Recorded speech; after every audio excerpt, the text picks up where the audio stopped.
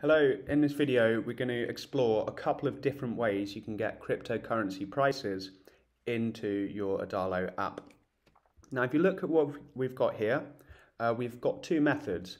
The first of which is very easy, is just a ticker from Coinmarketcap, and this is displayed in a web view.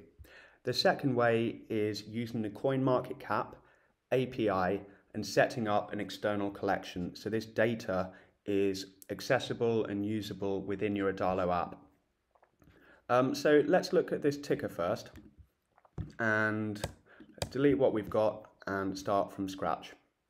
For the web view, I'm using a PragmaFlow component. Where are we? Better web view. Okay, so if you go to the PragmaFlow website and install that, that's what we'll be using in this video. Okay, so I've got that installed and I'm going to get the PragmaFlow web view here. And then you need to come here to coinmarketcap.com/widget/ticker. And then here you can build how you want your ticker. So do you want Bitcoin, Ethereum, etc. So let's just pick Cardano, and we do have more options there, which you can play with later.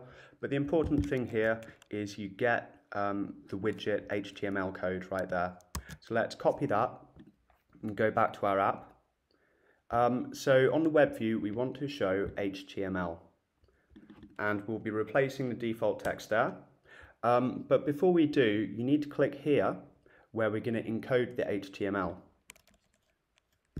So paste your widget code into here and press encode.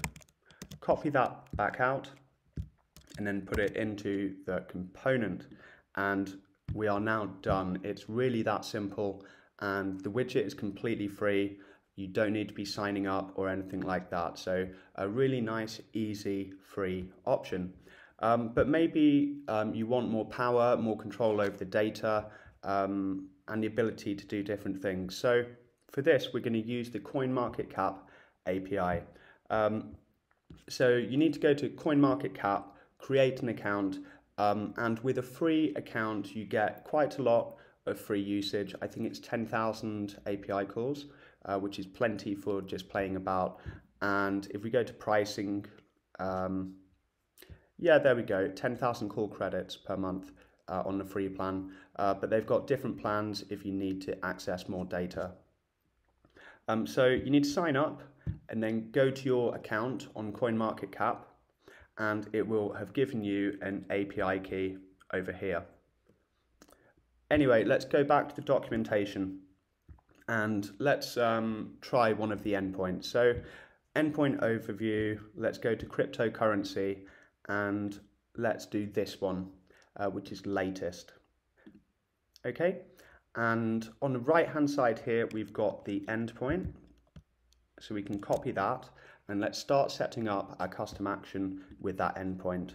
Sorry, I mean external collection, not custom action.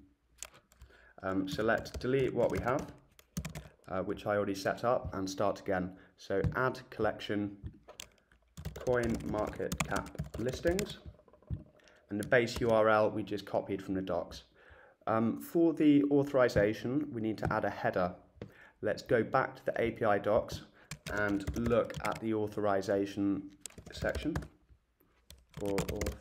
There we go, authentication.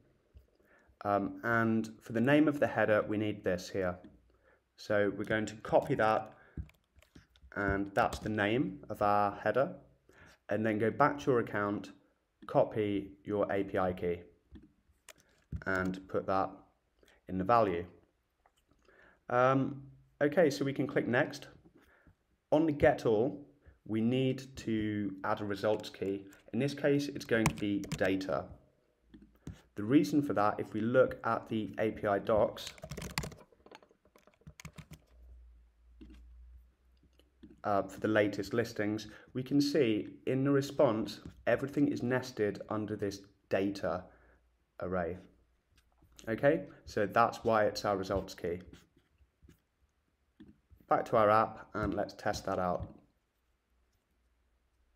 Okay, test successful. create collection, and now straight away we can add a custom list, a list of Coinmarketcap listings, and then we can start to be adding all the data from there. So let's have the name of the cryptocurrency, and as a subtitle, let's have the US dollar price. Okay, one more thing we might want to do is click on that magic text and add a dollar prefix, just so it will display with that. Okay, and let's preview.